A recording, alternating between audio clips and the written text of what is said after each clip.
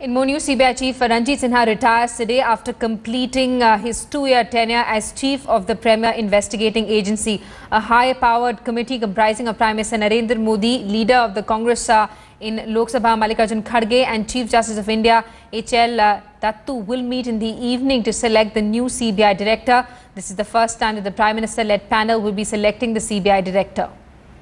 Sinha's tenure at the top of the CBI has seen a series of highs, like a busting of some big bribery cases involving a railway board member, chairman and managing director of a public sector bank,